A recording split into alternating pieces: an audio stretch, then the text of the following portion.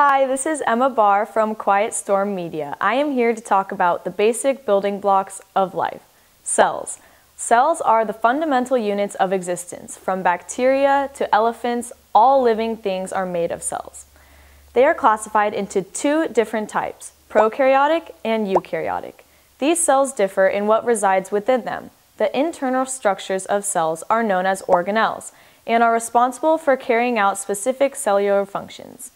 Some of these organelles include the nucleus, responsible for storage and transmission of DNA, ribosomes, protein manufacturers, endoplasmic reticulum, a biosynthetic factory responsible for protein development, Golgi apparatus, sorter and distributor of proteins, and mitochondria, the ATP powerhouse of the cell.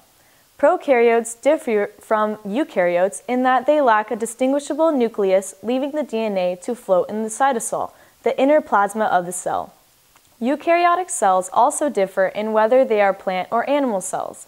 Unlike animal cells, plant cells contain a rigid cell wall to maintain shape and chloroplasts to carry out the process of photosynthesis.